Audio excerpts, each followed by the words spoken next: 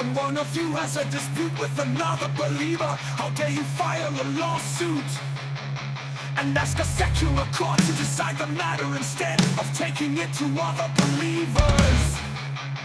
Don't you realize that someday we believers will judge the world? And since you are going to judge the world, can't you decide even these little things among yourselves? Don't you realize that we will judge angels? So you should surely be able to resolve ordinary disputes in this life if you have legal disputes about such matters. Why go to outside judges who are not respected by the church? I am saying this to shame you. Isn't there anyone in all the church who's wise enough to decide these issues? But instead, one believer sues another right in front of unbelievers.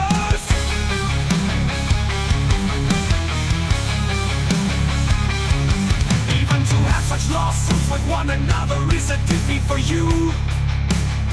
Why not just accept the injustice and leave it at that? Why not let yourself be cheated instead? You yourselves are the ones who do wrong and cheat even your fellow believers. Don't you realize that those who do wrong will not inherit the kingdom of God? Don't fool yourself. Those who indulge in sexual sin, or who worship idols, or commit adultery, or are prostitutes, or practice homosexuality, or are thieves, or greedy people, or drunkards, or are abusive, or cheat people, none of these will inherit the kingdom of God. Some of you were once like that, but you were cleansed, you were made holy, or made right with God by calling on the name of the Lord Jesus Christ and by the Spirit of our God.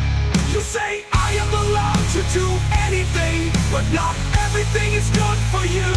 And even though I am allowed to do anything, I must not become a slave to anything. You say food was made for the stomach, and the stomach for food. This is true, though someday God will do away with both of them. But you can't say that our bodies were made for sexual immorality. They were made for the Lord, and the Lord cares about our bodies, and God will raise us from the dead by His power, just as He raised our Lord from the dead. Don't you realize that your bodies are actually parts of Christ? Should a man take his body, which is part of Christ, and join it to a prostitute? Never! And don't you realize that if a man joins himself to a prostitute, he becomes one body with her? For the scriptures say the two are united into one. But the person who is joined to the Lord is one spirit with Him. Run from sexual sin.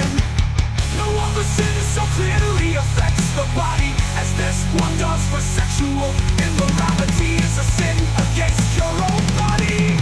Don't you realize that your body is the temple of the Holy Spirit who lives in you and was given to you by God? You do not belong to yourself, for God bought you with a high price, so you must honor God with your body.